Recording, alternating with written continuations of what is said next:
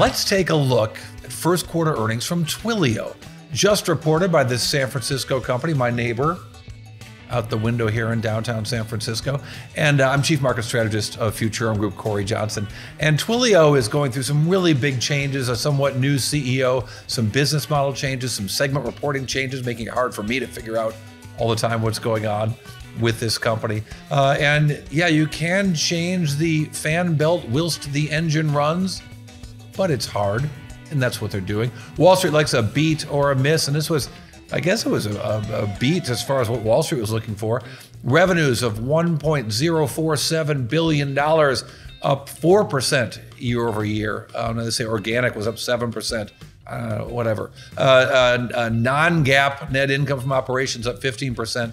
We like GAAP numbers. When you look at the quarterly numbers over the last few quarters and last year or so, you can see a trend, and the trend's not their friend.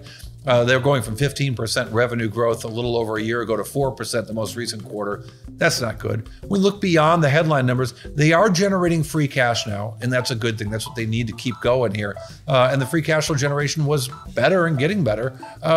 And their top 10 accounts are hanging in there. So as their business grows a little bit, their top 10 accounts are also growing at exactly the same pace. So maybe that means less customer concentration going forward.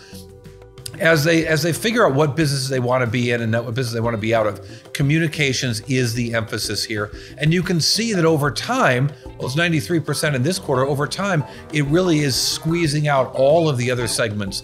So communications is the game here. Nonetheless, Wall Street not seeing any dramatic progress, which they might have liked. Stock down 7% in after hours trading.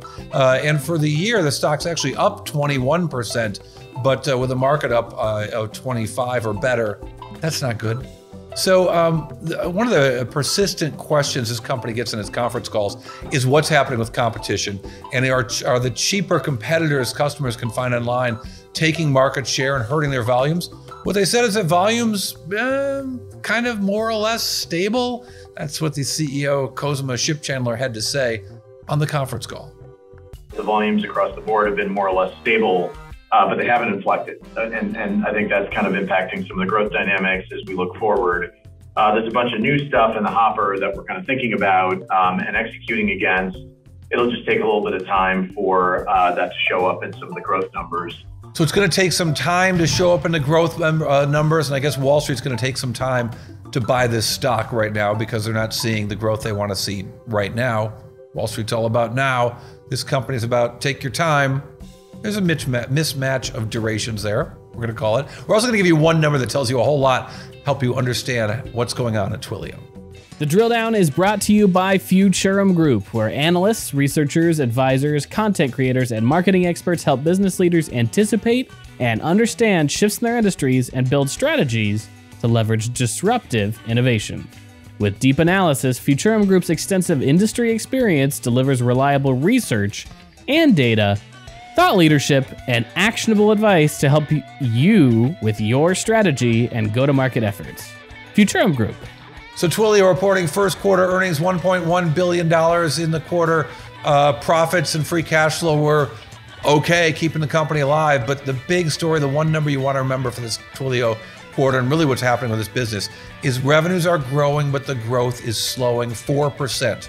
There's your number, 4% revenue growth on a year-over-year basis. That's not great. But they're going to get better. That's what the company says. All right, thanks for listening to Drill Down Earnings. Check me out on all the socials. Drill Down Earnings, part of 6.5 Media.